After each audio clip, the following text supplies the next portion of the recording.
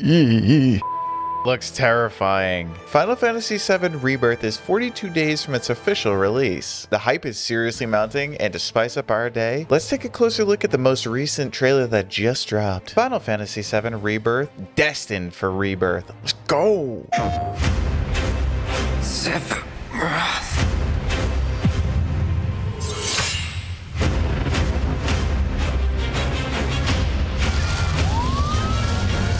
What happened to this place? It was Sephiroth.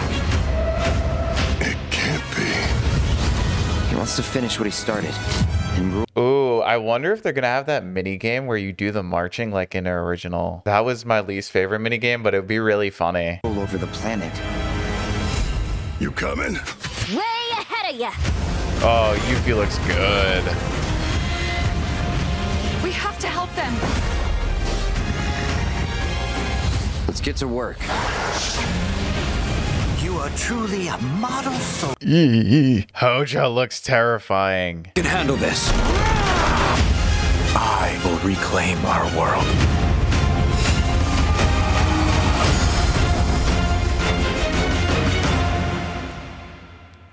That was very short, but sweet. I've been amplifying my anticipation for this game by playing the original. This is my first time ever playing the game, and I must say that the sheer diversity of the ways in which the story is told is very special. The characters go through unexpected arcs that develop as you go on. I am so excited to experience the magic that's going to happen with this game. I know so many new adventures are possible with the way that Remake was formatted. From the looks of it, the gang looks like it's expanding.